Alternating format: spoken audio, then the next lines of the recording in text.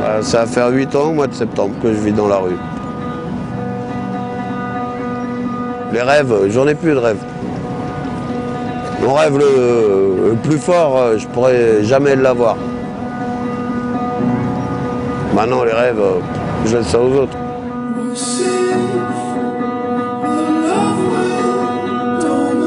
In Paris, there are about 3,000 people living on the streets. So we asked ourselves, what could we do to get people to help them more often? There are lots of advertising agencies that work for homeless associations, but no agency has ever helped them directly.